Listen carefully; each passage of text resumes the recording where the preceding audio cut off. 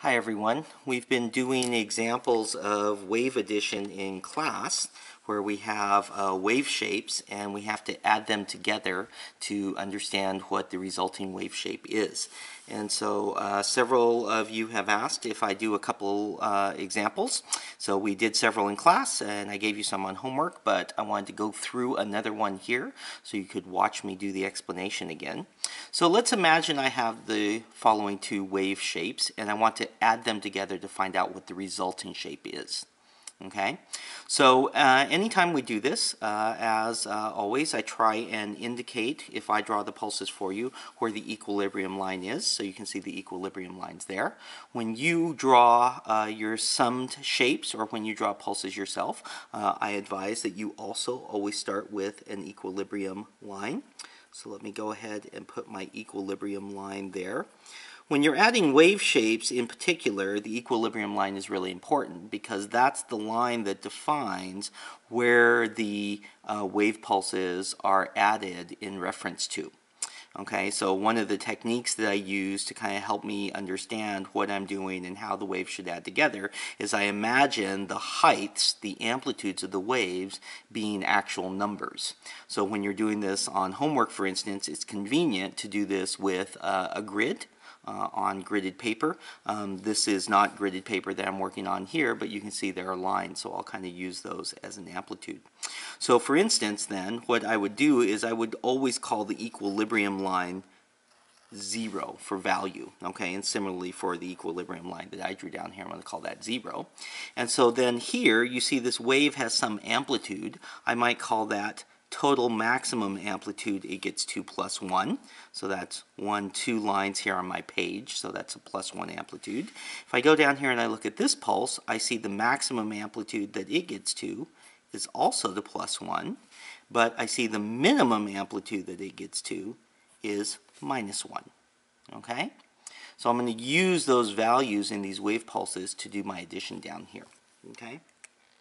Now when you're adding wave pulses, it's very convenient to mark places where you know values or where you know big changes occur.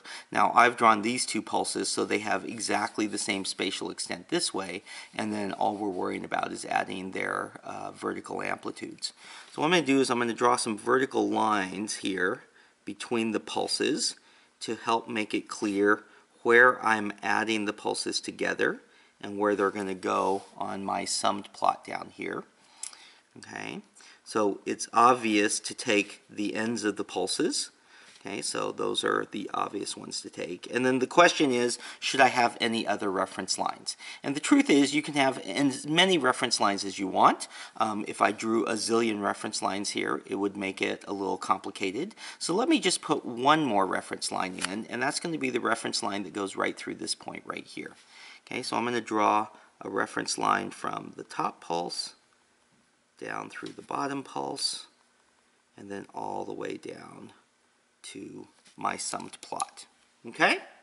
Okay, so now what you do is you go along, and everywhere along the plots you want to represent the sum of this pulse plus this pulse and draw it down here. And so what I usually do is I make a series of dots to kind of give me the general trend of what the shape's going to do, and then I play connect the dots. And if I do a series of dots and then I can't tell what's going on, then I can always go back and add more dots. Okay, so let's do it for the 3 lines that we have here. Okay, so on this pulse, right on this green line, the value is plus 1, and on this pulse, right on the green line, the value is 0.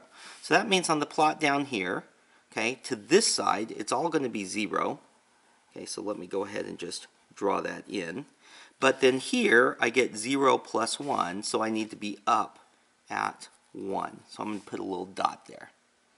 Okay, let's go to my next green line. So here the value is 0 and plus 1. So again, I'm going to have a dot here at plus 1. And then here on this side I have 0 and plus 1. So again, I'm going to have plus 1. And over here, past the waves, it's all going to be 0 again.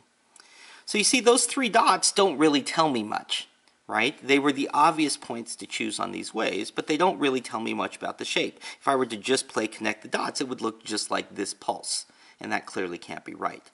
So I could draw more green lines, but let me just kind of guesstimate where they should be. So let's go halfway between my two green lines and ask what's happening. Okay? So halfway between, this one is +1, and this one is -1. So 1 minus 1 is 0. So halfway in between, I have to get back to 0. I could do the same thing here. This wave, halfway between my two green lines, is +1. This wave is also +1. So 1 plus 1 is 2. So if I go down to my plot here, here's 1, here's 2. Okay? Now at this point, I'm going to guess what the shape is. Although if you were confused, you could measure and plot more points. But what I know is this is a constant +1 that I'm going to add a curved shape to. So here, my shape's going to be curved, and I claim it's going to look like this. And then here, my shape's also going to be curved, and I claim it's going to look like this. Okay? Does that make sense? Well, it's this wave shape shifted up everywhere by a constant factor 1. And that's exactly what I've drawn here. Okay? So, it has to be continuous, so I connect the ends. Okay? And there we have our summed shape that comes from adding these two wave pulses together. Okay? I hope that's helpful, and we'll see you again soon for some more examples.